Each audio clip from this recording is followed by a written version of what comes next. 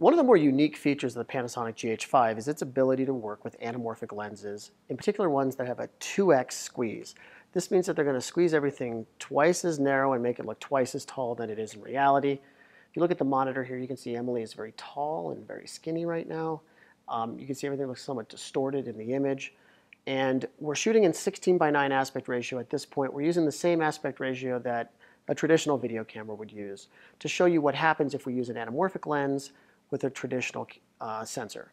So we're going to go into the monitor and we're going to de-squeeze the image. We're going to stretch it to its original corrected aspect ratio. And what you should see right now is this looks very wide. It's far too wide for a television set. It would look like a little pencil if you uploaded this onto YouTube or Vimeo. So that's the drawback of using a 16:9 sensor with an anamorphic lens. You're going to get entirely too wide an aspect ratio. So I'm going to return the monitor back to its standard setting. We're going to go into the camera's menu, and what we want to do is we want to be on the top tab when the mode dial is in the movie motion picture mode.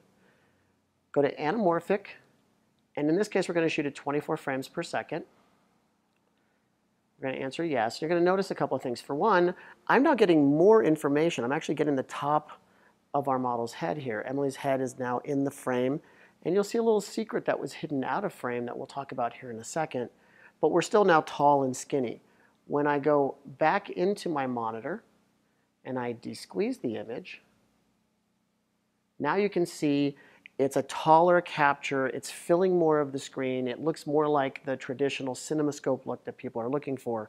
And that's the benefit of our anamorphic mode, is it uses the entire sensor, both height and width, and you stay in a 4:3 aspect ratio, so you get a very cinematic look. And again, if you look in the bottom, we get you those lens flares with the anamorphic lens, which is one of the biggest reasons why people like to shoot with this particular optic.